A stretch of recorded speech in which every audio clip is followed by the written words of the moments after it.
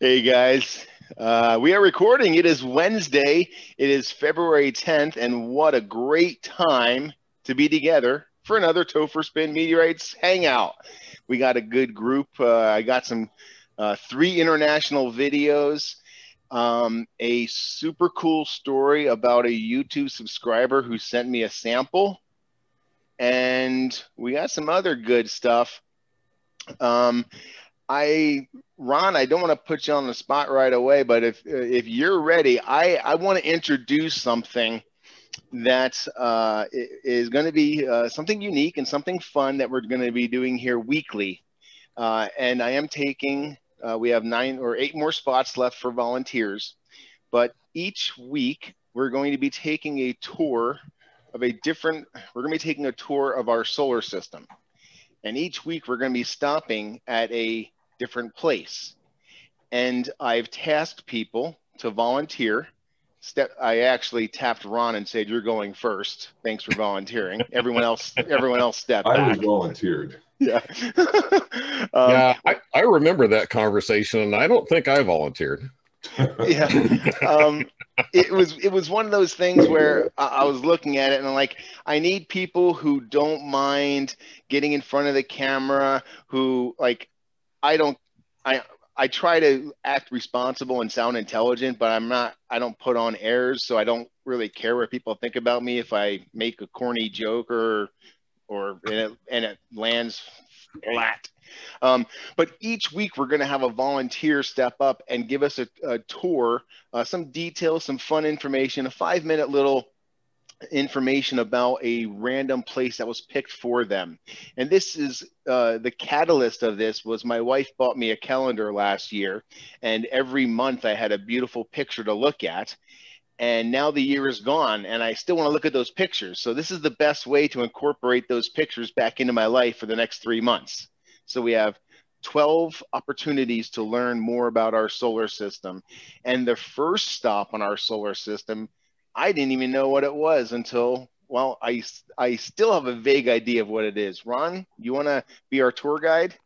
Sure. This is good. This is a little impromptu, because I had 4 hours to do this.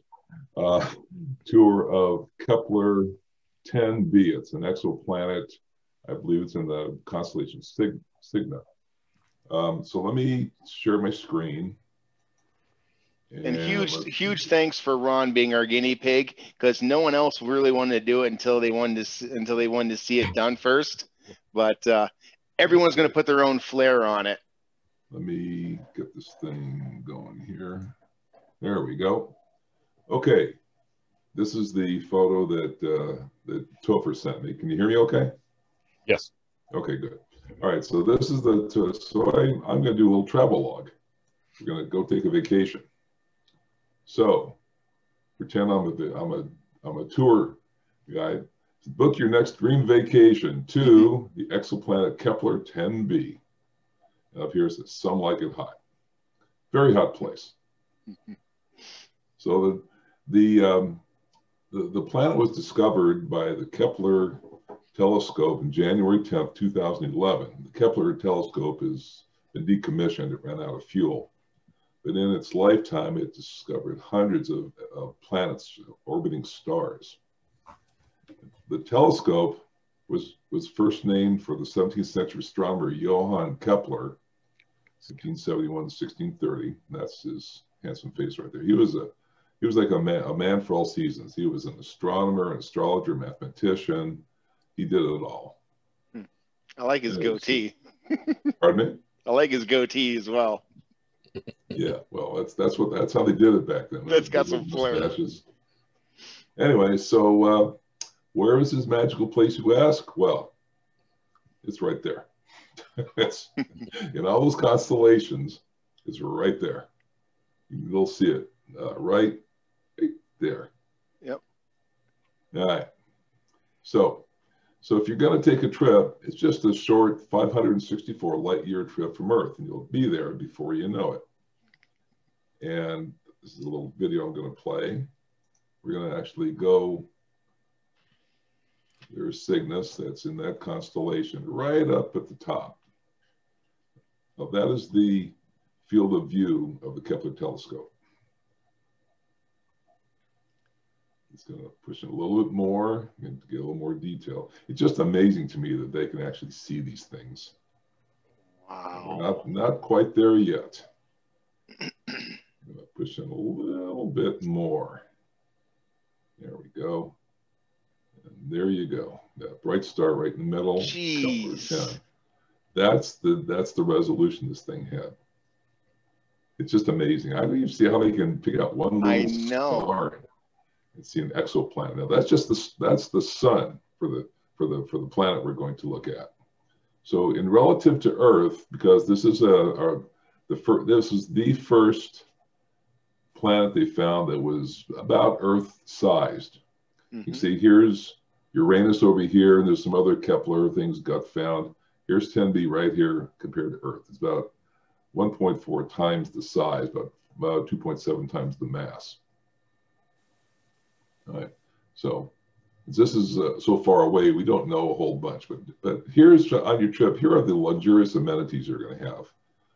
One side of the planet always faces its star. So you get your choice of warm, very warm beaches on the molten side. You get some continuous nightlife on the much cooler rocky side. Nice. There are no pesky bugs to bother you because there's no atmosphere. All right. And it's the ultimate Star Trek fantasy come true. Trekkies can experience what living on Vulcan feels like. Spock ears are provided at no extra charge. Nice. So I think I want the cool side of the planet with the nightlife. Okay. Here's some fun facts that we know about Kepler. First, it's the first Earth-sized rocky exoplanet to be discovered. It's approximately 1.4 times the size of Earth. The average temperature of the surface is 2,840 degrees Fahrenheit. So bring your sunblock. Wow. It's 20 times closer to its sun than Mercury is to our sun. That's pretty close. Yeah. And the one orbit takes 20 hours. The year is 20 hours long. 20 Earth hours long. And so what are you waiting for? Come join us for a fun adventure on beautiful exoplanet Kepler 10b. That's awesome. Thank you so much, man. I'm not done. Hang on. Wow. But wait, there's more. I have a little more serious video here. Let me pull this up. This is you actually made that art, didn't you? No, actually, this is Kepler 10b. This is their logo for it. Oh wow, that's a great description based on based on your description. It's a great depiction. Yeah, the smiling face I don't get, but you know, whatever. Okay, let me pull this video up here.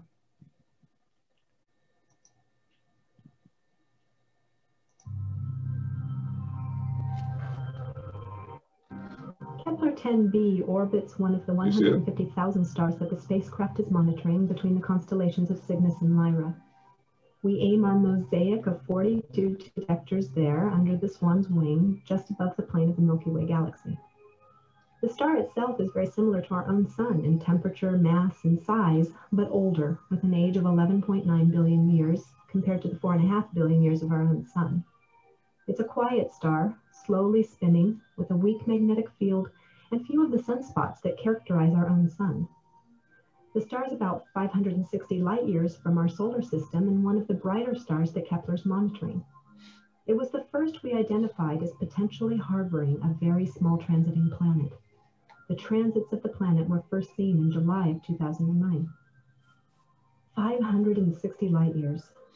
It occurred to me that when the light from this star began its journey toward Earth, European navigators were crossing the Atlantic Ocean for the first time in search of new horizons.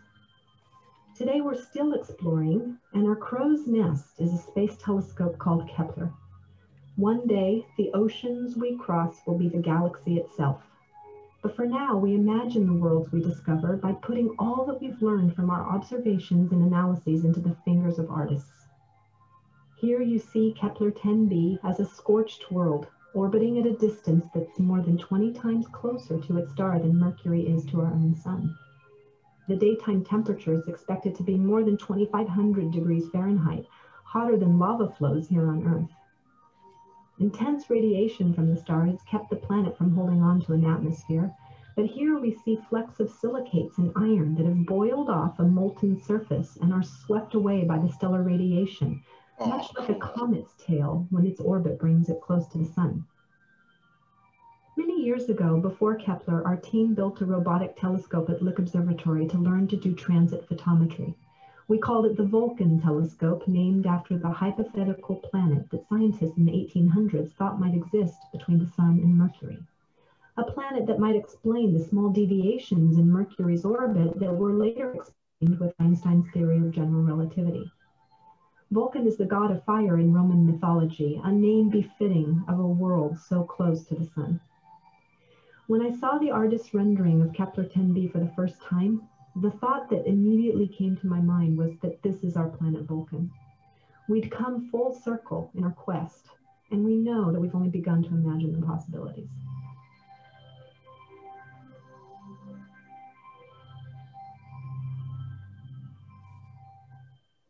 Okay. That's pretty awesome. That's it. Very cool. Ron, thank you so much. That was so interesting, man. Yeah, so close to its sun that it boiled off the silicates. Yes. That's what would be the crust for Earth. So yeah, pretty much. Mercury is our closest to the sun planet, and that's 20 times closer to its sun. Yes. That's crazy. So now when anyone ever mentions the Kepler telescope or Kepler 10b, we all know exactly what they're talking about. Yeah, so that was about, there's very little information on it. So I was looking at different places. It was discovered, I don't know, 10 years ago. The telescope itself has ran out of fuel, so it's been decommissioned. So I think they have other telescopes out there now, but as far as this one goes, it's pretty well done. Yeah, that actually brings me to something that I want to talk about. I want to show because I talked about it last week, and that's something that we're going to be tracking here on the Hangouts. So hold on one second. Okay, so one of the things that I want to do on the Meteorite Hangouts is make sure that we stay current on meteorite events, but also space events. So space exploration. So that's one of the goals about learning about a different place in our own Milky Way each week. Now, last week I talked about, and I really demonstrated it with my hands very poorly, how the Perseverance rover is going to land on Mars. So I found a video from JPL, and it is a fantastic video, and it's going to be really, really cool to be a part of this. We're going to be tracking it and giving you weekly updates. But for those that don't know, Perseverance is going to be landing on the surface of Mars on February 18th. So today's the 10th. That's next Thursday. One of the main goals of the Perseverance rover is to do extensive drilling for signs of previous life on Mars. That's one of the main objectives. So the landing area has been chosen as what appears to be a delta that washed a bunch of debris out at the end of an old extinct water flow. So that's one of the places, that's where they're going to land and start their work. But whereas other like Pathfinder, their main objective was chemistry of what the geochemistry of the rock samples. One of the main objectives of Perseverance is actually searching for life or signs of previous life. What's really cool about the event on February 18th, and you should really try to avoid working for a living and watching the live broadcast, they have cameras mounted all over the thing and microphones. So you're actually going to hear and see it 14 minutes late, but live. So here's a little video about the actual landing of the Perseverance on the surface.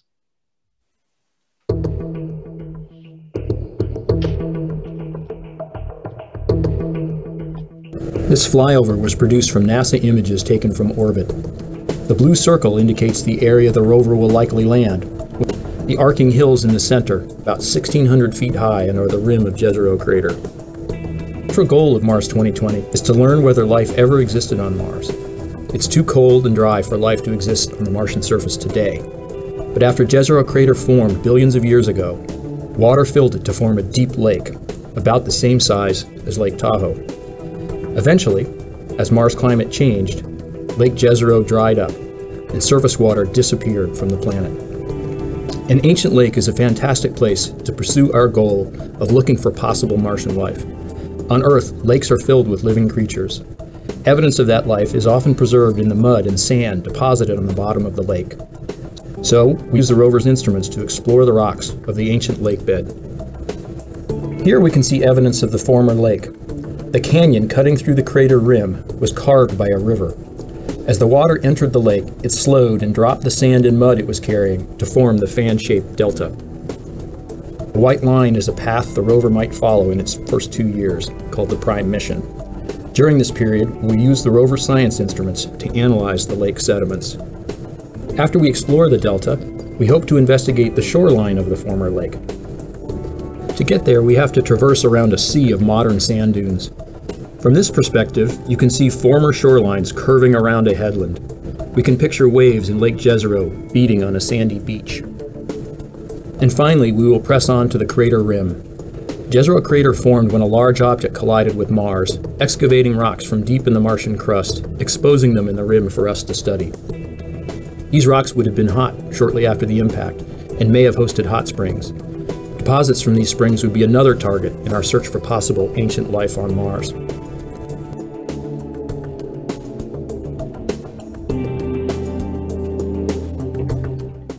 There we go. That is a really, really cool video. Yeah. And you know what's actually pretty funny about it is I watched 2 videos and I downloaded both. I put the wrong one in the presentation. The one I was supposed to show today was the actual separation and landing on the surface and the retrojets firing. So, well, you can do that next week. Yeah, because it'll be the day before. Yeah. Good. Yeah, so that video was awesome. Seeing the bench lines there, a lot of that geography you could see in the Basin and Range country in Nevada. Not the impact part of it, but the alluvial fans and the. I can't go over the detail of photography. Yeah, well, we put. I think the latest one is the. Detail shots often tell the story of the situation by focusing on a relatively small portion of. Dang. I think it's the MRO, the Mars Reconnaissance Orbiter, did a bunch of really high resolution photography in multiple different wavelengths. And they even did some amount of spectroscopy of the surface. And that the last bit of video with all the false colors, I think, is the spectroscopy part of it. But we're living in amazing times. Yeah, it was pretty cool. That was actually, like I said, that was next week's video when we actually, or hopefully landing, but at least I did a halfway decent intro, and that's where I got the information from. So, but that was, so next week we'll definitely show the actual landing and, well, separation and landing and retro firing and then separation again. Again, there's microphones and cameras set up all over it, and then Perseverance itself has 11 cameras, and they, in the video that I meant to show that you're going to see next week, I was amazed how the animation has to be accurate because it's JPL, but they kept drilling and drilling and drilling, and I'm like, how far down are they going for this sample? Like most of the drilling that we saw for Pathfinder were, you know, half-inch, right? Barely broken on the surface. Yeah, I think that Pathfinder grinding that they were doing was just to remove the surface layer of the rock because they were doing XRF in situ sort of measurements. So they ground off the surface and looked a little ways into the rock. Whereas for Perseverance, they're actually doing core drilling to get down into the surface a ways, and they are going to put each of those samples into a metal tube and mark where they're sitting on the surface so that a later mission can come back and grab those things as a sample return. Yeah. Isn't that cool? I know. I was doing a lot of studying on the Perseverance mission over the last few days, and it's fascinating because we're talking about different meteorite touch and goes tags, returning samples. We're talking about landing stuff on the moon recently, taking off to the moon in the future, missions not only landing on Mars in the next 10 days or 8 days, but then for the next 2 years, just a plethora of data coming our way. Yep. Now, when we toured the lab at University of New Mexico, Albuquerque, we got to see the Mars room, and there on the current rover Curiosity, they got to do some of the pointing of, you know, what the cam and one of the other visible cams where it was pointing. Do we know who is working with the Perseverance team? Is it any of those local universities? We'll have to learn and share, because I don't know. Cool. Yeah. So thanks, Pat, for taking notes on that. That'll be something that we definitely want to share. I had I have a ton of people reach out to me hourly for, hey, can you identify this? Is this a meteorite? And that's why everyone who instant messages me automatically gets a reply. Don't ask me to ID stuff. Every once, because a lot of times you're not respected. After you give them the answer they don't want, you're not respected. And so I just made a habit of, hey, that's not my cup of tea. I'm not qualified. I'm not in a position to make a comment on terrestrial material, because that's their next question. Well, if it's not a meteorite, what is it? I don't know. No. But every once in a while, I have an interaction with someone, like I talked about 2 weeks ago, the husband and wife who are kind of bickering back and forth if they found a meteorite or not, and the wife may be right. More to come. Stay tuned. But I had another YouTube viewer reach out to me with a super unique rock, and it was unique enough, and he wanted me to see it enough that he sent it to me. And I will tell you that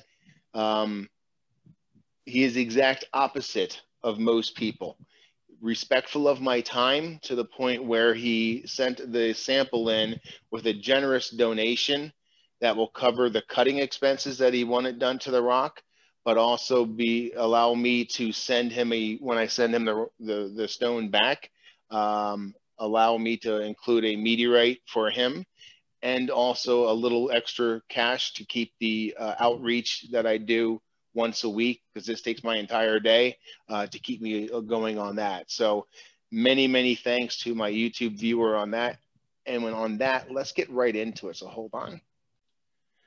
All right, so this is the sample, and the big thanks goes to Dave Portwood for not only being a YouTube viewer, but for subscribing. And I think you get extra cool points, not only for subscribing, but going through and liking all the videos. I don't know, that's what I heard. But Dave Portwood sent in this sample that was so unique, I had to take a look at it up close. And Dave, thank you for your generosity as well. This is what we're looking at. So let me see here.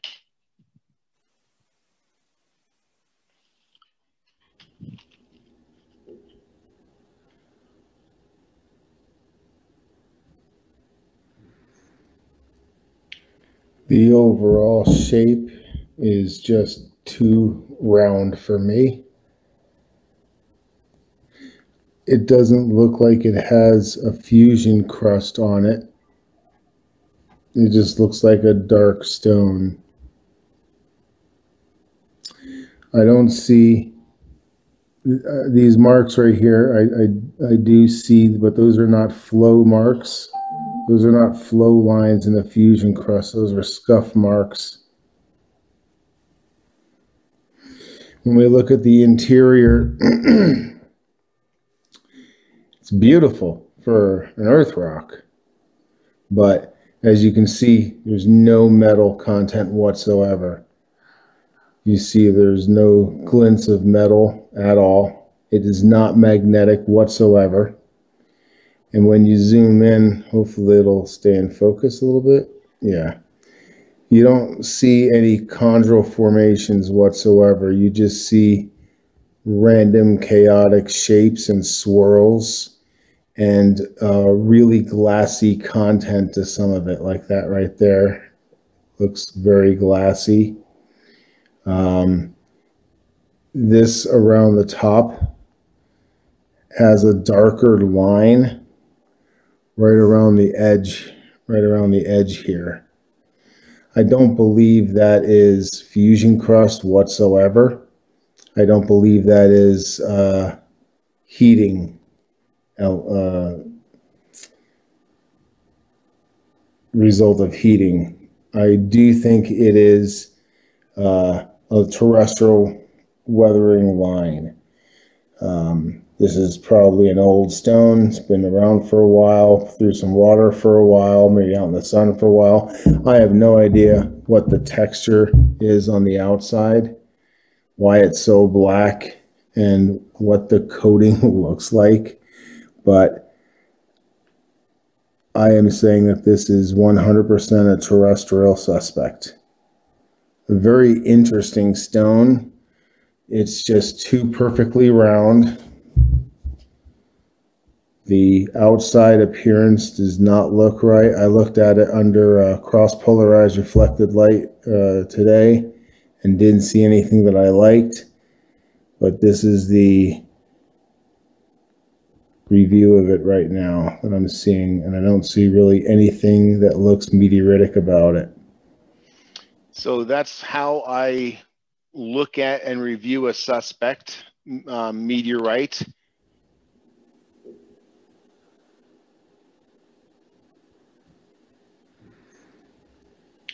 The overall shape. I was supposed to go to another video. So if you look at this, this is the, let me exit this. If you look at this, this is the exterior of the rock. That substance or whatever with the scuff marks on it, I have no idea what that is. Right now I'm going to do a surface burn test. Hold on a second. Why is that not?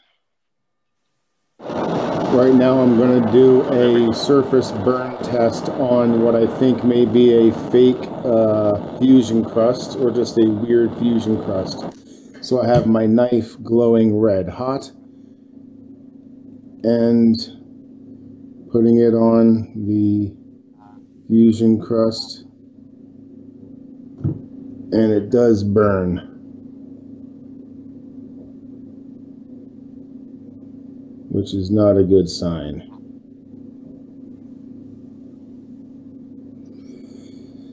I'm going to say that is not fusion crust. So I don't know what that is, but that is what's on the stone, and that's not how fusion crust reacts. It actually left residual on my knife. But just a weird rock and extremely glassy on the interior. Usually, so forgive me for interjecting here, Yeah, but yeah, so I I kind of do stuff in paleontology, so I know a wee bit about geology, like just enough to offend geologists.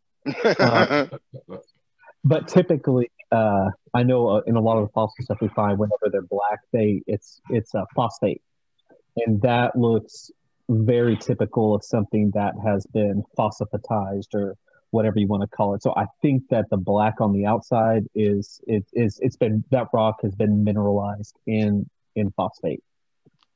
Yeah, I don't think it would fail the hot metal test, though, if it were really a chemical coating. I think it's more likely.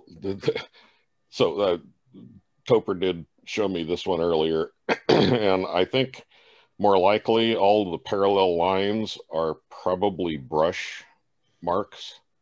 I think this has had a coating added to it. Now, I know nothing about the rest of the situation, and I don't want to offend anybody, but any of the natural rock coatings, I don't think would work that way with I've with never heat seen a applied. rock burn like that.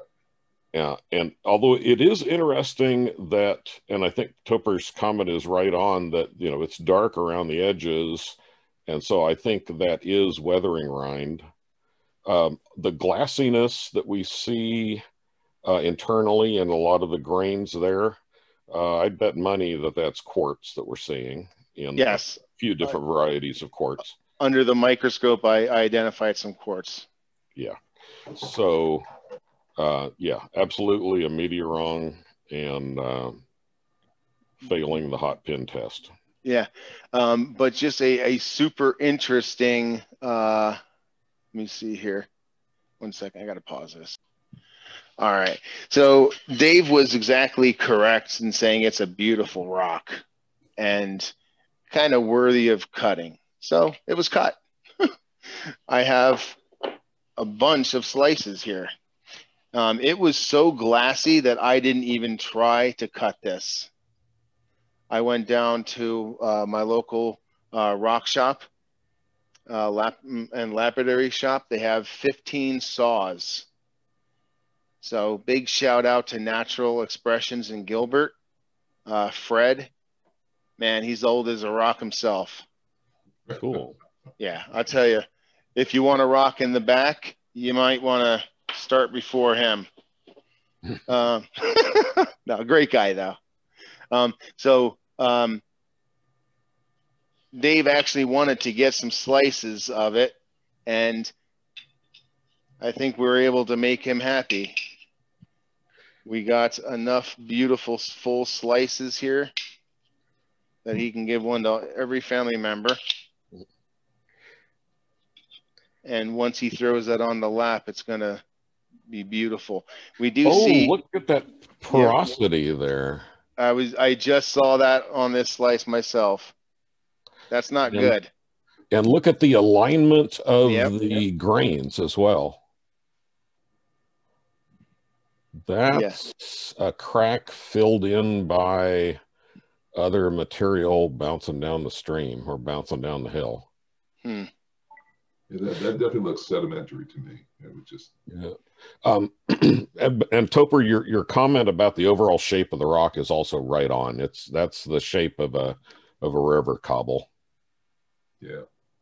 When they cut it, did it cut pretty evenly, like it was a hard material? Oh, super hard. The first two slices, he said, were failures. Whoops, sorry. The first two slices were actually failures. He couldn't get the blade to engage. It kept on riding off. Yeah. So this is, well, yeah, see, I just picked it up before the hangout. I was running across town. This is the first slice that he attempted, and it looks good to me. I mean, I don't know what the problem is with it, but he was very unhappy with it. Is it windy or something? The blade in really hard material that has a slanted surface with no places for the saw to catch, the blade wants to follow the contour of the rock. This is it right here. Yeah, and so right. You'll see this ledge. It's right. I don't know if it's coming across. There it is. Yeah, when you put it on the lap, that part won't be flat. It won't be a full slice all the way out to the edge. Yeah. So the first two have that issue. I guess this one not as much. But yeah, he says it was murder trying to get the blade to bite in. It's so hard material. So I asked old Fred what his opinion was, and he scratched his head, and I waited 2.5 minutes, and he said, "There's a lot of glass in there. That's volcanic, son." So that's Fred. I don't know how accurate that information is, but he did a hell of a cutting job on it, considering what I gave him to work with and the amount of time. So he did a great job. So all these slices will be going back to Dave. He actually got a lot more slices than he thought he'd get, and well, we're going to call it a main mass, but he still has still wet.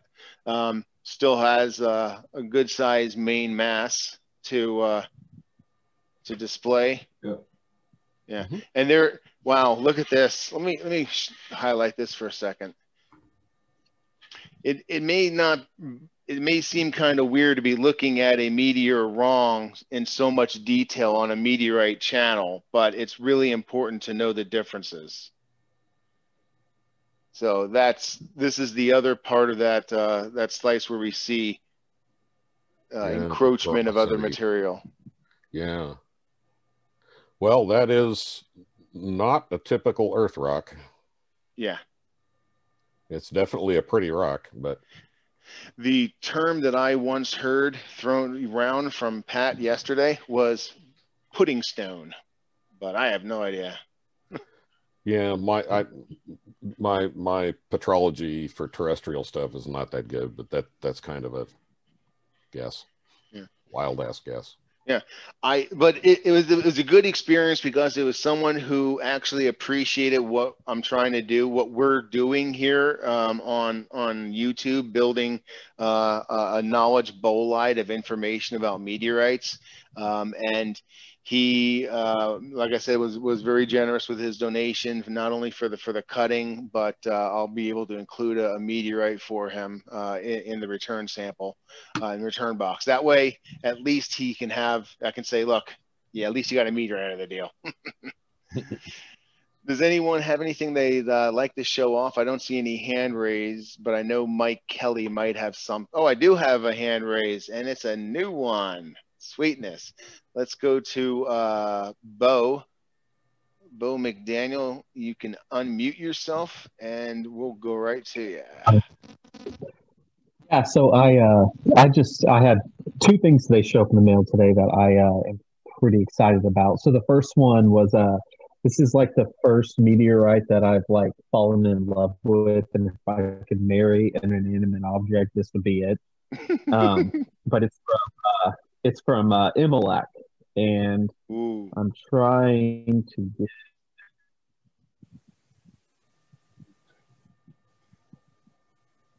I think we got a little bit of internet lag right now, so I'm going to pause this. Yeah, we had a little bit of bad internet, but Bo's back with us. You're about to show us an Imelak? Yeah. So, like I said, this is one it's like as soon as I saw it, I fell in love with it. It has stone. I mean, it almost looks more gemstone than meteorite.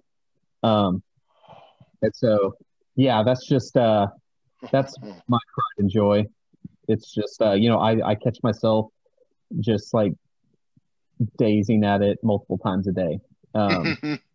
So yeah, that's just like I said, that's just one that everybody wants to show off their pride and joy, and that's mine. But one thing that's kind of cool was today. That one's it. So ever since I've been collecting, which hasn't been like super long, I learned that there was a fall here in my hometown in Denton, Texas, and it's not common. It's an iron that was it was like 1856. I wrote it on the back here. Yeah, found in 1856. But when they found it, they took it to a blacksmith, and the blacksmith like decided to heat it and make a bunch of stuff with it. So it's not easy to find. And I reached out to a guy. I've been kind of reaching out to a lot of people, but anyway, all that reaching out, I actually finally found one.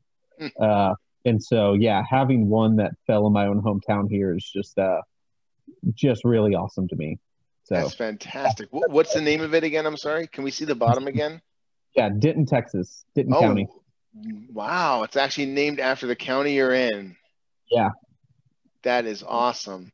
Those are really cool display boxes too. Yeah. Thank you. Yeah, this was I do a lot of, so it's these little trays. I actually just got this in today too.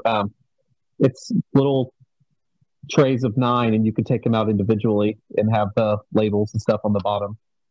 But Cool. yeah, I got these today. Yeah, these are from Rio Grande Supply. I have no affiliation with them. I pay full price like everyone else. But yeah, they have really cool stuff with displays like this and gem jar displays as well. So is that one of right above Aquazarcus? Is that Allende? This one or this one? That one right there. This one is Allende. You are correct. Can we see that, please? That's beautiful. Yeah. And by the way, that that Imalac, I don't want to just glance over the fact. I want to go back to that one for a second after this. It looks like it has an eyeball. Wow, that's beautiful. Yeah, I like that. And Allende's birthday was just this last week. That is a beautiful piece of Imalac. Thank you. Yeah, that was this is one that it was like as soon as I saw, it was like, well, I have to have that. That has to come to its forever home. Yeah, and Imlac is a classic palisite. It's also totally stable. It's not a ruster at all. Yeah, that was one of the things that really drew and really had me looking. I'm looking for some of the ones like Imalacs, a lot of the more stable ones. It's just no one is selling them. You know, so beautiful as well was just a real plus. Yeah, that's amazing, awesome. Bo, Thank you. Thanks for sharing, man. We definitely appreciate that. Yeah, that's fantastic. Yeah, I'd be proud of that Imalac. And what's neat about that one is it looks like it's polished but not etched. So that's kind of a rarity. A lot of times they're always etched. So every once in a while, I like having that raw metal look. Let me see. We got 2 people. I'm going to New York first. We got Bruce. So let me see here. Spotlight for everyone. Hey, Bruce. Hey, guys. How you doing? Fantastic. At least I am. That's good. So I picked up a slice of allogenite, NWA 13354 from Mark Lyon. The card. And here, let's see if I can get some light on this thing. Oh, man. So, wow. Yeah, a lot of, this is the only allogenite that I have. Let's try the other side.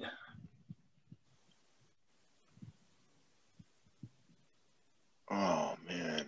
So that's a beauty. Allogeneites are very rare. Yes. Yeah, as soon as I saw it, he actually had it listed up on eBay, and I think he has the main mass on eBay. And yeah, I saw that, and I'm like, I don't have that. So, is that a full slice? I'm not entirely sure because it's like it's got, you know. Well, the rounded edge is definitely a natural edge. Yeah. So I'm not sure if this. Yeah. I mean, this has like a little weathering. I don't know if it shows up. I didn't really look at it closely. Yeah. I can't tell if this broke off or you know, or if that's, you know, the way that it, you know, landed. Well, if it shows weathering on that potential broken edge, then it's definitely not a cutting accident. That's the way it was before it was cut. Yeah, it's hard to tell. Yeah, you gotta look under a loop or something. That has a great structure to it, man. Yeah, it's you know, I got it and it's like, whoa, pretty cool. Beautiful. So, now, is that pardon my ignorance, but you know, like I said, there's no egos here. Is that thing magnetic? You know something? I didn't take a magnet to it. Yeah. Well, we'll come back to you on a report for that. Yeah, I'll go grab one and check it out. Yeah, awesome. Let's go to Mike Kelly. Hey, how's it going? Just Bruce, great piece. And there's 96 of those total, including all of the pairs from Antarctica. So obviously every Antarctic find, you know, it gets Yeah, a lot of them are Antarctic. So there's not a lot of them. Yeah, There's not a whole lot of that out there. That's a very cool piece. That's why I was really curious if it's a full slice, because a full slice lodronite is even more rare of that size, you know? Yeah. So I had a good week. It was a good week. We'll start with the ephemera. So I thought this was kind of interesting when I got it, because I wasn't exactly expecting what I got. And then when I looked it up, it very much matches all the other pieces I'm finding on the internet of it. So this is Henbury crater impactite from Australia. So cool. Obviously there's a fair amount of little Henburys out there, but you don't see this very often. You know, it is available out there, but it almost looks like the very vesicular basalt you see, you know, that people are throwing in the bottom of their barbecues. But that's an impact glass from that series of craters. So I picked that up because I wanted to throw it in with my little Henburys. I've never seen a Henbury impactite like that ever. Yeah, and I think it'd be cool to cut it and get a clean face on one side to see what the inside looks like. Get to see all the vesicles really well. On the side facing us, the orange parts, is that oxidized meteorite chunk still, or is that the sand color? That's just soil, I believe. I don't think there's any actual inclusion in there. Like with I know Webar, on some of the Webars you'll get magnetism in there because there's bits of iron in there. So yeah, there's no reaction at all. Okay. So it's completely oxidized. But before you go on to the next item, because you mentioned the Webar and they gave me a shout out today, I definitely want to give a shout out to Beth and the entire crew over at Aerolite Meteorites down in Tucson. They did a live this morning and live sale, and they had Webar iron, Webar impactites, Webar glass, and even had Webar impact material with iron meteorite in it. And it looked very similar to this. That's why I wanted to ask, just because Aerolite educated me today. So shout out to them. Yeah, that's an interesting impactite to have little bits of it in there. So that's really cool. And yeah, the Webar was, I got a piece in my collection of everything but a pearl, which are really hard to find, you know, where they're little perfect, like black glass spheres that were aerially ejected versus some of the other low ground-based impactites that came out of Webar. But yeah, you don't see Webar too often. This was the next little thing I got. I don't know if it's going to show up too well. I'm trying to do all of the subtypes for all of the chondrites, and irons. But I took it one step further, and I was trying to do all of the chemical, magmatic, and also mineral types of the different meteorites. So this was one that I was missing, and it caught my eye. It's an olivine picritic Shergottite. So it's in the MetBull. It's just a Shergottite, but this is 1068, and it's picritic. So it's got very ultramafic content to it, and very, very high in olivine. So this was part of a set I ended up getting at. And this was from the meteorite market back when they were still in Alaska versus up in I believe he's in Washington now, from Eric Tolker. Another piece of that set was another kind of cool one that you don't see too often because it's pretty rare. So I was missing a Meteorite 2B subtype. So Meteorite 2Bs, there are a total of, how many of them are out there? There are a total of 7 of them out there. And what the Meteorites are kind of interesting. So the A, Bs, and Cs are based on the silicate compositions. So this one has more clinopyroxene in it than plagioclase, which is intermediate, which is higher than the orthopyroxene inside of there. So this is cool because that's actually got a little bit of crust along the one edge. Wow. And again, it's the not total, overly prevalent. The total known weight is nothing.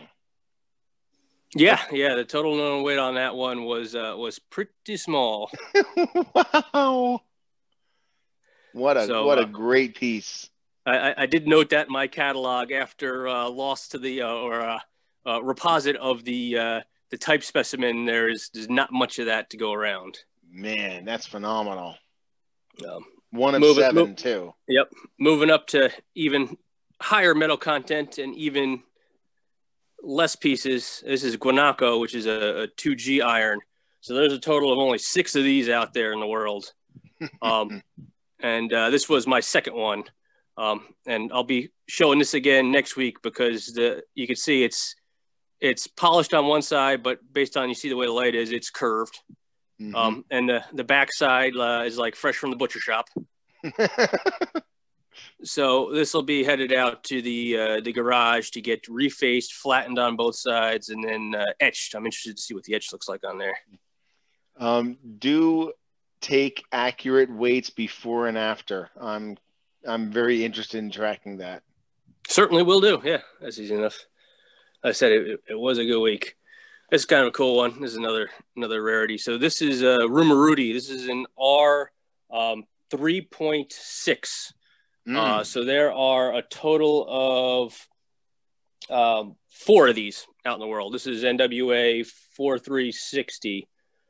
So this was one of the 8 Rumurutis that aren't brecciated types that I was looking for. And finally was able to find a piece and get that in there. And it's got a lot of really cool chondrules sitting in there. And I got chain of custody that gets all the way back to Hanno Struff, who is the listed main mass holder on there, as you can see, with the cards. That was kind of fun. Yep. Wow. Then I got 3 more little ones to go. This was another one that came in the set.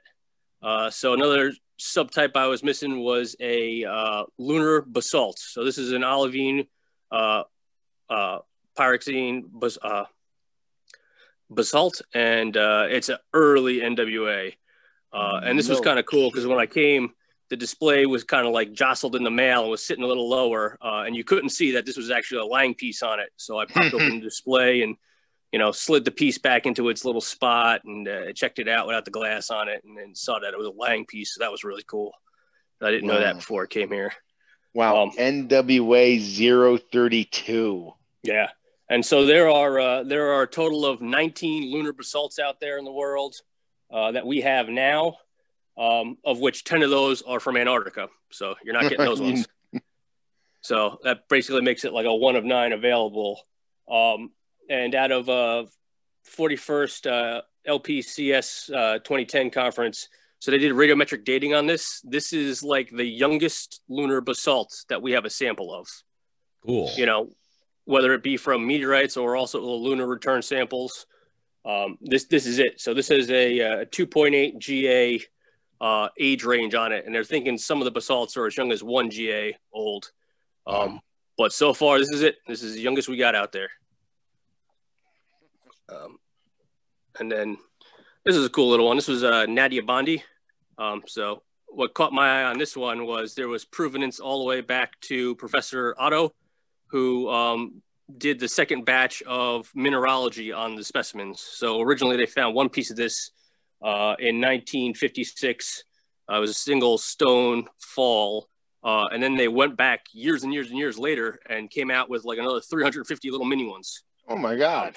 So this is a complete little mini individual with chain of custody all the way back to the professor who did the mineralogy on it. Fantastic. What's the name of that again? Nadiabondi. Man, you always surprise us with unique, like really obscure stuff. Yep.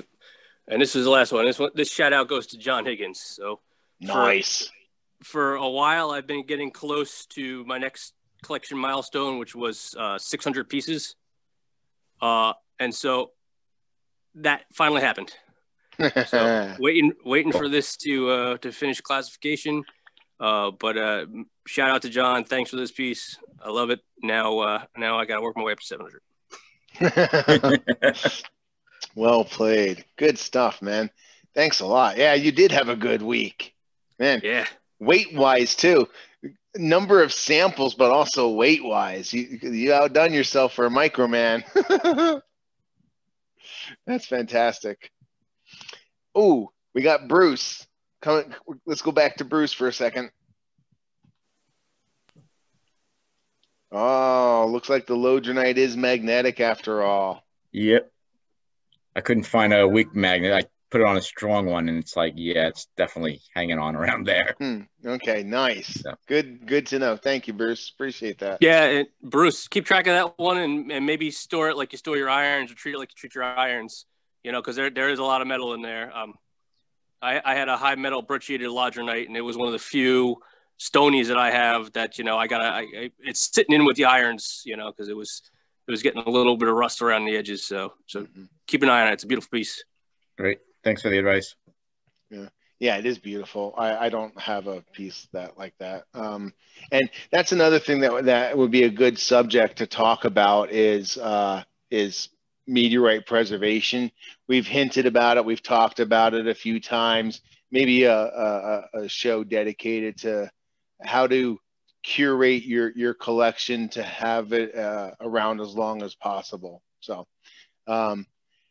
we have Pat Brown. There we go. What you got for us today, buddy? Okay, well, I got a couple things. So this is one that that's been in my collection for a long time. It's a really interesting shape that has a bunch. So this is looking at a reflected cross-polarized light, so you can see through some of the crust. But let's add some, if it'll autofocus. Still haven't replaced this camera. Turn off that light. There we go. Now I'm going to see the rigmoglyphs. Bunch of rigmoglyphs in this piece. Yeah. And this little notch over here is very interesting too, because there's a bunch of rigmoglyphs on the other side of the notch. So there was plasma flowing through that notch as it transited the atmosphere. And this one does show some flow lines, but it's sandblasted enough that that they're very hard to see. But a really interesting shape on that one, and it does have one big rounded surface. So whether you can call this, certainly not fully oriented, but it might be partially oriented. So that's and full of rigmoglyphs. Yeah. It's got gobs and gobs of rigmoglyphs on it. And under that lighting, you can actually see the contraction cracks in the crust too. Yes, you can. You can. Under normal lighting, we couldn't see that. So that's one of the benefits of the cross-polarized light is we could not see it. There was too much shine and reflection off the surface. Right. And this setup reduces and diminishes that. Yeah. And you have to play with the level. But yeah, you can, looking at things in reflected cross-polarized light is like a whole nother world. And because Allende had a birthday pretty recently here, I have to show off a slice of Allende. Nice.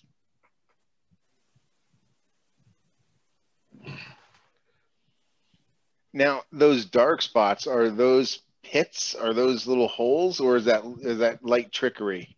No, that's a trick of the light. Those are dark chondrules that I think it's probably safe to say are armored chondrules. Yeah, I'm not getting the best look at that one, but you can see the white amoeboid shaped areas. Those are CAIs. So this thing is really fragile and just whisper thin. And then at some point, I want to do a talk on scales, or a little presentation on scales. The scales that we most commonly use, you know, are little things like this one. This is a little fancier than most. It comes with a pan, and it comes with a calibration weight. And so these type of scales use an electronic load cell, and if calibrated and kept at a constant temperature, they actually are quite accurate and quite linear when calibrated. But there can be calibration issues. This one, when you go to calibrate it with the weight that's included, this is a 50-gram scale, but if you calibrate it with the weight that they include, it displays 0 to 20 grams. So oversight on their part. Yeah. So when you calibrate it with a 50-gram weight, it works great. So at some point we'll talk about standard weights and traceability and some practical examples of how to use and how not to use these inexpensive, accurate load cell sort of scales. Okay. Yeah, and why it's important to have accurate measurements too, because I was at a rock show outside, and I was trying to sell some, I forget what it was. I think it was either lunar or Martian, and I was using my scale, and mine as well has a specimen tray, but also a 10-gram calibration weight, and no matter what I did, I could not get an accurate weight. It was just fluctuating up and down, driving me and the client crazy because he wanted it as low as possible. I wanted it as heavy as possible. And then I realized, oh my God, you close the wind guard. All of a sudden it's a constant number. So that's what this is. It's not only to protect the load cell, but also when you're weighing things out in the wind or actually under my ceiling fan, this is so sensitive, it actually fluctuates under the ceiling fan. So it's... Yep. So scales that go to milligram generally will have some sort of enclosure around them. This is a up to 300 grams by 1 milligram scale. And this Sartorius here is only goes up to 13 grams, but it measures to 1/10 of a milligram, and it has an enclosure around it that you open and close. And if you want to weigh to 1/10 of a milligram, it takes a lot of fussing around to get it right. So at some point in the future, we'll have a discussion about that. And I think that's about all I've got. Okay. Well, I do have a check-in from our European friends. So let me hit pause real quick. All right. So we're going to check in with our international guests. We have 3 videos today, Maxine, Marco, and Andre. Now, I do want to give a little shout out again to another YouTube viewer. Let me just stop and say, please subscribe down below, click like, trick YouTube into liking us. John Taylor was watching our replay last week when we were talking about the brown fusion crust that we were seeing. And he shared a link from the MeteoriteRecon.com webpage. And if you've never been to that webpage, I mean, like I said, Aerolite's my competition, they're my competition, but this is all about education. It's not monetarily driven. They have fantastic webpage, great information, great education, a good place to stop and learn about stuff. But this was given to me by John Taylor, and he basically, this is copied and pasted from Meteorite Recon. So the brown effect is actually the trailing side, and it's due to the oxidation process. And I'm trying to find it, the amount of magnetite content. So it is very normal to find a brown fusion crusted fresh fall on the trailing side. So thank you, John, for not only tuning in for the replay, but hey, we don't know everything, and we love to learn. So Maxime sent in a video, and I just love, I mean, some of the close-ups he has are phenomenal. Hi everyone, Maxime here. I hope you're all doing good. So now it's microscopy time. So today we will have a look at some specimens under the microscope, and I will give some explanations about them. So let's go. The first one is Abapanu. I recently posted a picture of it on Facebook, so maybe you have already seen it. So Abapanu is an L3 ordinary chondrite that fell in Nigeria in 2018. You can clearly see the metal flakes and the large, closely packed chondrules, what is coherent with a type 3 chondrite. I rapidly noticed that little strange inclusion right here, having that spinifex texture, which is very different from the rest of the meteorite. It was told to me that it was probably an impact melt that cooled down so quickly that it allowed that kind of spinifex texture crystallization. This is also called supercooled impact melt, and I find it beautiful. Very interesting. Especially the fact that it's on the corner, so it's like 3D. You can see it in 3 dimensions, and that's absolutely great. Cool. Yeah, they're also called quench crystals occasionally. Next is that little slice of Seimchan. So Seimchan has a very heterogeneous texture, and I thought it could be interesting to look at that more closely. And I wasn't disappointed. On this slice, the iron part is highly heterogeneous. You can see many Widmanstatten patterns embedded in larger inclusions. Also, the orientation and thickness of the Widmanstatten patterns is highly non-uniform, making me think it is like different iron fragments were packed together randomly. But my best discovery in this little slice is that colorful translucent crystal, whose colors are absolutely stunning. Looks like a little supernova. Lastly, you can see the metallic structure deformation near the crust of the meteorite, probably due to the shearing of the meteorite during its fall, what is a testimony of the violence of the meteorite's fall. Also, if you look closely, you can see the continuity between the Widmanstatten patterns and the fusion crust, which is very nice to see. Then, last but not least, I showed you last week my new fragments from Gurara 3 from Toffer, and wanted to show you more precise microscopic images of it. So here you can see that wonderful crust more precisely, and when you zoom on it, it almost looks like plastic, and that is absolutely incredible. I've never seen such thing before. And also you can see on that crust some kinds of translucent crystals, and I don't know if this is sand or if it comes from the inside of the meteorite, and I think this is from the inside of the meteorite. But that is beautiful.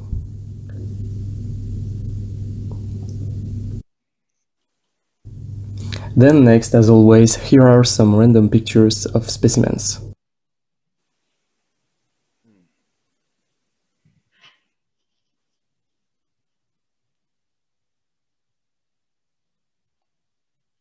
Beautiful. Yeah, 3118 is one of the prettier carbonaceous. Wow, look at that tart. Look at all the iridescence. Yeah, I was going to say blue. Yeah. Oh, 7325. Yeah, beautiful. The original non-mercury mercury. Yeah.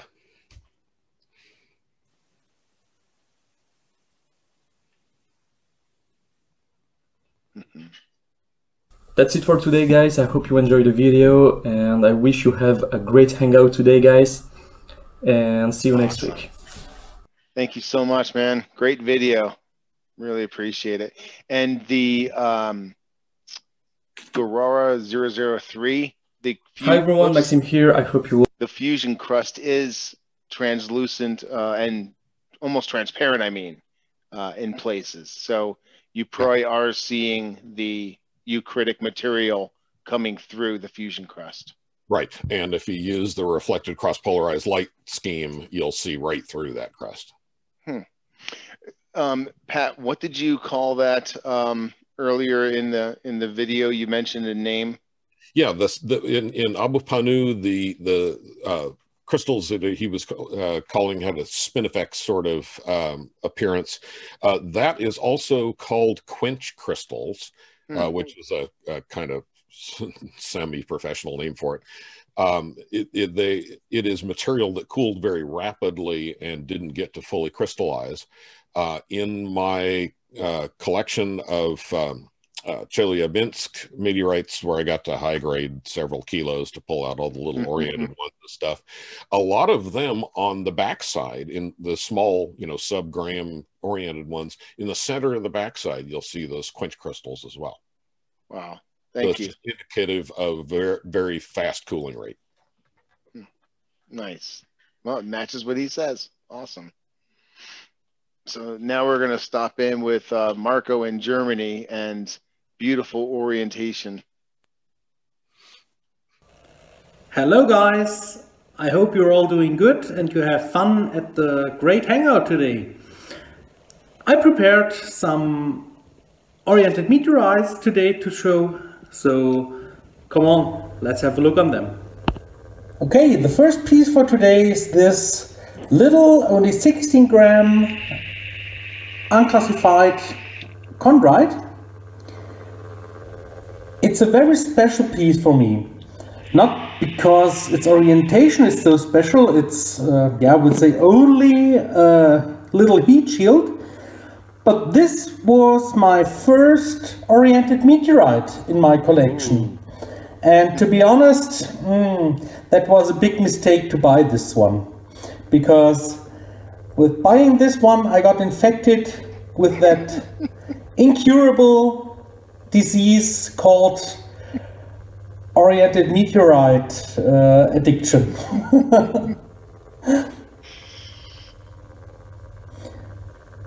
Yeah, as you can see, it's like I said before, a little heat shield. It shows some flow lines. It's a little bit weathered. And next we will have a look on the backside of the piece. Yeah, and here we have the backside of the piece. As you can see, it shows a nice rollover lip. It's complete, it's not broken. So a nice little heat shield, and yeah, a couple of years ago I definitely had to buy this piece. The one that started it all.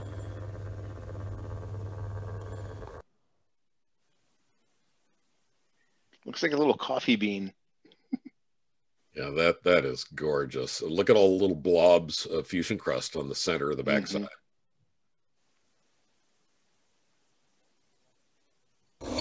Yeah, the next piece is this 277 gram oriented meteorite. It's also an unclassified NWA chondrite.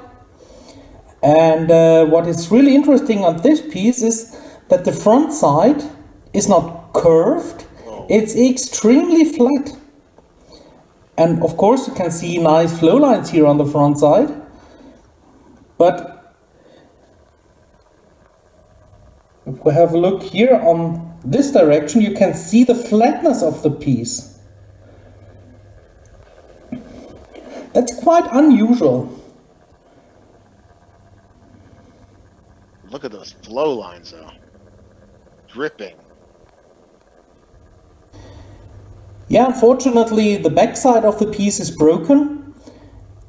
It would be so interesting to know how the piece looked as a complete stone, but yeah, not possible because as you can see the backside is broken.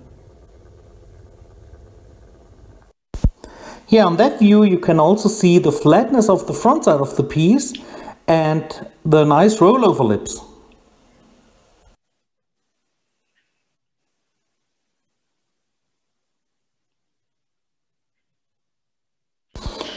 And here again the nice radial flow lines. Unbelievable.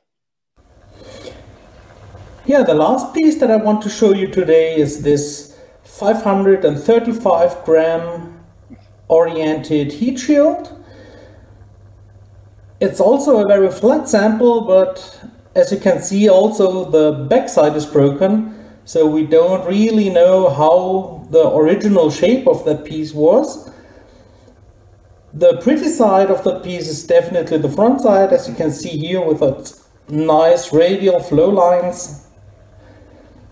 But also on the back side, on the broken back side of the piece, there is a little part with crust, and there you can see bubbles, so the typical frothy fusion crust of an oriented meteorite. But yeah, that's the pretty side of the piece, no question. Yeah, that's another beauty. How does he find these? It's nothing that a large amount of money won't fix. That's the crusted part of the backside of the piece with the bubbly fusion crust. Okay guys, that's what I wanted to show today.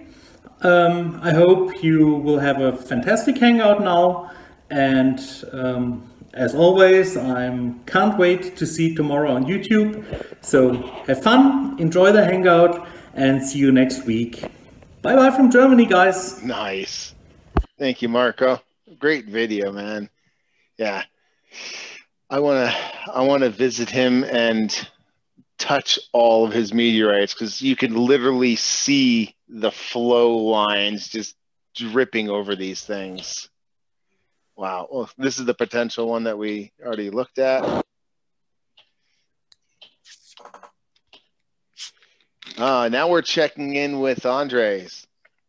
Remember we checked in with Andre, I think last week or the week before, and he did us a 12-minute long tour of his collection, kind of an overview, but he mainly focuses on European falls and European meteorites in general. Can anyone figure out what he focused on this week? Every single one of these is a, I almost said carnivorous, carbonaceous meteorites. So let's check in with Andre as he shows off some of his rare and old. Yeah, and these are type samples, Vigorano, Magali. So they're the type samples of the various carbonaceous. Yeah, yeah. And I don't know if I can move this out of the way or not, but I can't see the title of this one from Hungary, so we're going to have to pay attention to the video for it. Hi everyone, this is Andries from the Netherlands again with a small contribution to this evening's hangout. Because it's Allende's birthday this week, I decided to show you some of my other carbonaceous meteorites. Some are small, some are a little bigger. I hope you enjoy the video. Bye. First, a small one, but nice, CV7.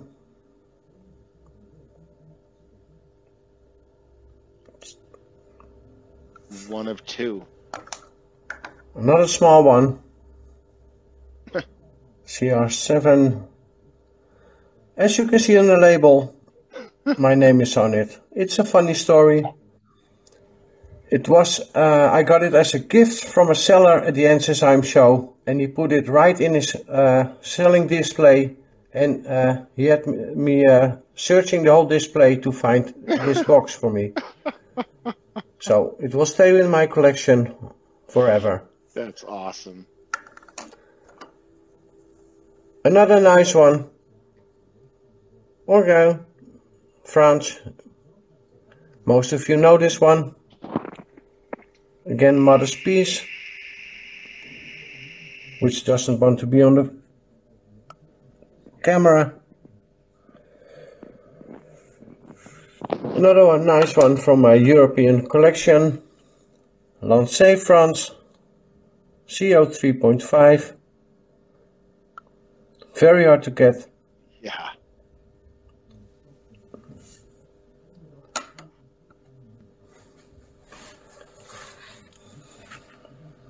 Migai. That's what the CMs are named after. Very happy with this one. Another rare carbonaceous. Kaba, Hungary. Also very hard to get. Are you noticing the years on all these? Then one all of you know. Aquas Sarcas. There's even some dirt on it still.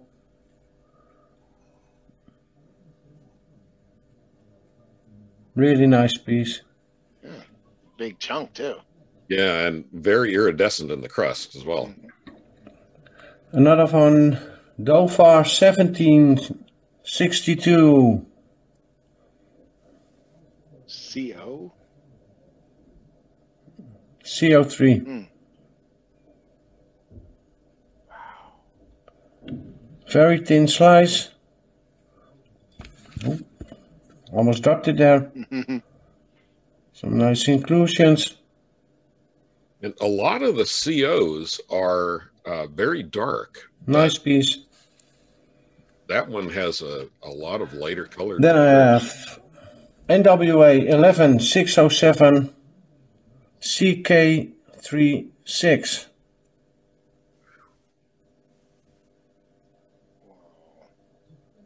With some huge inclusions. Again, very thin.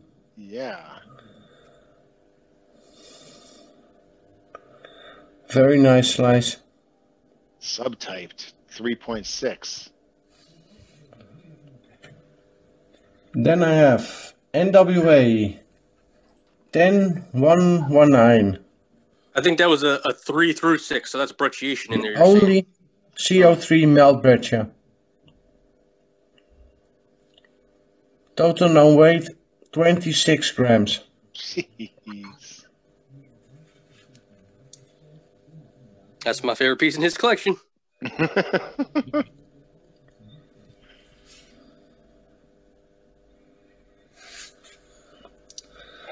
And last but not least, I think you heard this one. Yeah. Figarano. Type specimen for CV meteorites. The only one I will not take out of the box.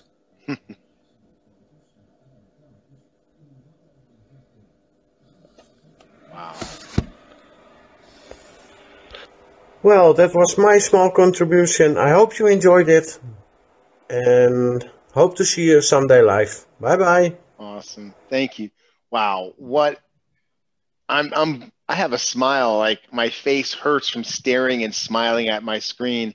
These are like meteorites I don't own any of those. And I think that was...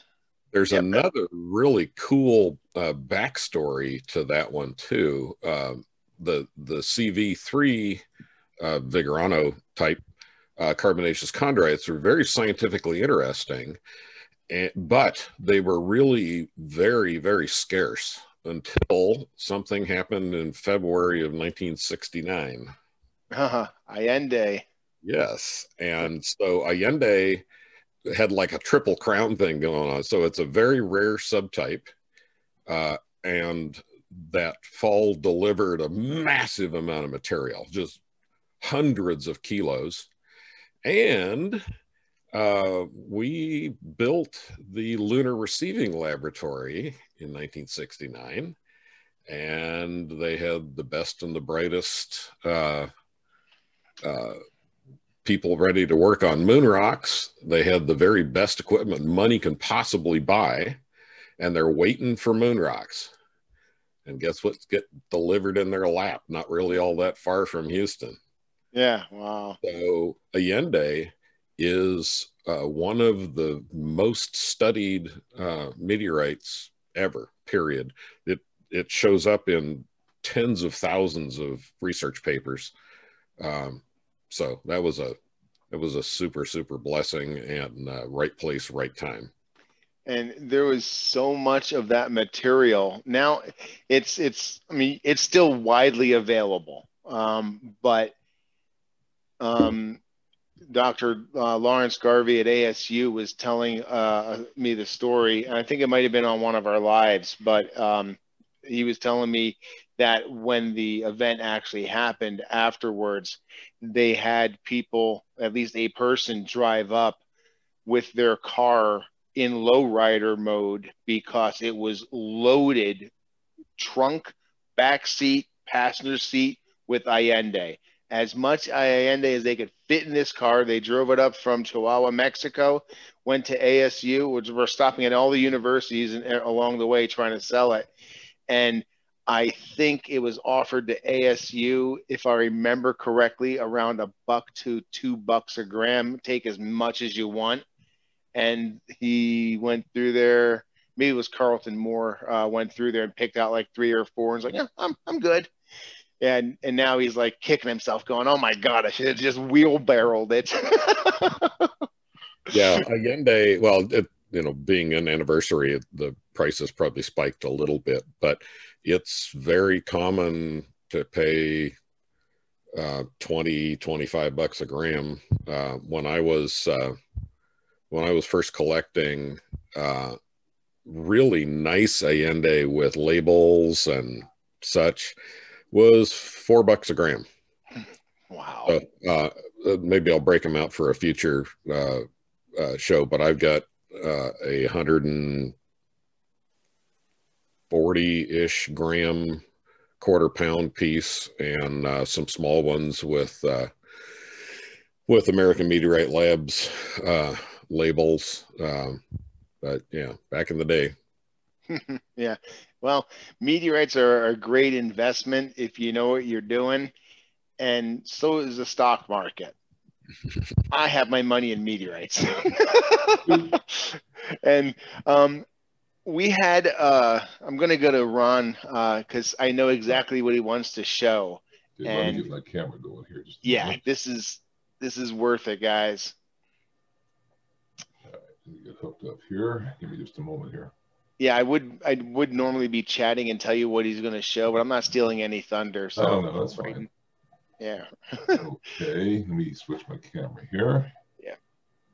And Droid cam source. There we go. There you go. Boom.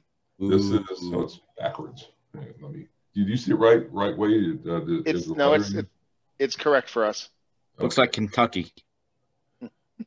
Oh, it's not Kentucky. It's a little further away than that. No, I meant the shape of it. Oh, the shape. Oh, this is from Morocco. It's in NWA 11106 that I just picked up. The reason I bought this was because of the very, very coarse grain structure. I mean, look how big that is compared to the centimeter cube. I'm talking about this one up here. It's one solid crystal. These down here look like they might be multiples. This one here is gigantic. Can't believe how big that is. It's got to be 2 inches. We can't see where you're pointing. But... Oh, sorry. I'm sorry. Around the top center, mm-hmm. the giant crystal under the black crust. Yeah. So yeah, I got this from Mike Miller, Meteorite Finder. So shout out to him. Yeah, great guy. Yeah, I've got several of his things here. But the difference in the grain, I mean, here you have I can't point. I don't have any way of showing, but that little dot up and around the 1 o'clock position has Newman lines, and to occur in an octahedrite. And some of this I can't really see the crystal, so I was thinking about re-etching this thing, like I've done several of the other meteorites. But what I wanted to ask this group, you see these black veins going through here? Will that be damaged if I go ahead and etch that, or should I just leave it alone? I need some input from you guys. So those are the grain boundaries, obviously, between and camosite. They will probably be etched a little bit. I'm concerned about this falling apart. Yeah, I don't think it's going to fall apart. Okay. Yeah, no, I am not an expert on irons or etching, but that would be a good one to post to Mendy's Facebook group, that Meteorites Meteorites Tektite Impactite. Yeah, I'm a member there. Yeah. Okay, and also in the darkish grain in the lower left, looks like you can see Neumann lines there too. Yeah, there's several places. So one of the other reasons I bought this is because my last rock, even though this is the coarsest octahedrite, is what I'm calling it, the one before that was, remember this guy? The finest, get my camera back a little bit. A bit better. Okay. Shoot. I'll take out the holder here in just a second. I have to go old school on this thing. Okay. This one, come on. Why is this not reacting? There we go. This is the finest octahedrite. There we go. So this one, I went from finest to coarsest. So that was kind of both ends of the spectrum. That's crazy because a little bit of a lag to it. It's not in real time. You can really see like the coarse grain on this one is so fine. It's like So when it says I showed this one last week, but that compared to this guy down here, which is such a difference. Come on. I'll get this right. Yeah, there we are. It's such a difference. It just blew me away. And you chatted with me last night, and it's now even more evident when I see it in this lighting. It's very reminiscent of Shergottite. It is. It's in the same group. Yeah. Yeah, that's beautiful. I'm tired. I got to put this down. Okay. I haven't found my answer yet, but that got me interested to look up, what is the coarsest? Because I kind of saw some broad definitions, and it was like 3 millimeters, I think, was, the coarsest octahedrites. And that one in the write-ups is 4 millimeters. So I'm wondering how high they really go on coarsest octahedrites. Campo de Cielo is also one that's fairly has fairly wide taenite plates or grains in it. One thing that has happened recently that's a windfall for iron collectors is the big 3-volume Buchwald book on all the iron meteorites up to 1975. It has gone out of copyright protection, and there are scanned versions of it out there for free as good PDFs. What's it called? Buchwald. Buchwald. And I think the title of it is just Iron Meteorites. Oh, okay. But it's a spectacular physical book. It's in 3 volumes in a slipcase, very, very nicely bound, printed on super nice paper. But the second, as many of the meteorite books back then, there were very few of us collectors, and so they never did very large print runs. And Buchwald, if you can get a 3-volume set for $1,500, you're doing well. $1,500. It's $2,500 and once even $3,500. But it has a spectacular write-up about every known iron meteorite up to that point. Okay. Hey, Ron, if you go to the MetBull and you look at one of the old ones before 1975, there'll be a link to the online version of that section through, I think it's University of Hawaii. That's where you can get it for free. Okay. All right. Great. Thanks. So just pull it up on MetBull. I'll do that. Right. Yeah, we're always about sharing information, especially when it's free. I know I showed this one last week or 2 weeks ago, but It's another example of, this is a campo de cielo, and you can see the grain size in this. But just to show you that not everything is homogeneous throughout, when you look at the other side of this, it has massive grains. Yeah. Wow. Like this one here is just obscenely huge. I'd be hard pressed to find another one that big. Wow. But what's interesting about this is, like, it's only wafer thin. Now, it's only, an inch and a half thick, but you would never think it's the same meteorite. If I showed you that grain versus that. Yeah. It looks like a different rock. You have to have square feet of surface of campo to really make sense of the Widmanstätten pattern there. And campos are really interesting too, in that there are some that are much more weathered than others. They've found a couple of new areas where they were recovering them. And Hans La Palmas. He has a real short last name. Kofler, something like that.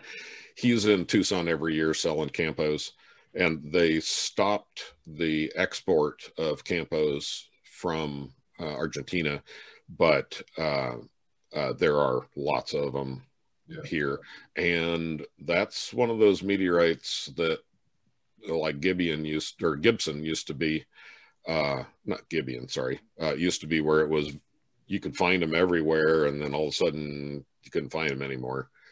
Campo is going to be that way at some point. Well, that's good to know that I already have my showpiece specimen. So I'm done. This is my, I think, 7.5 kilo one, and as you can see, it's getting a little bit of hand holding wear on it, which is nice.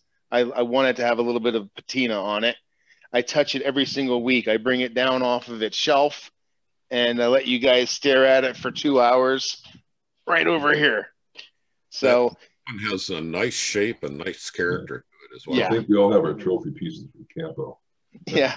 It's an easy way to get a good trophy, at least. Yeah. Yeah.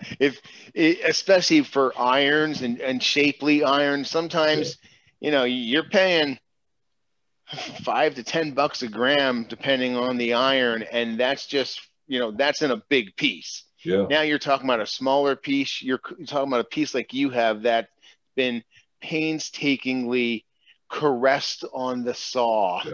And you know what I mean? And then all the man hours that go into polishing it, etching it. And they're cosmic gems, man. And they're spectacular.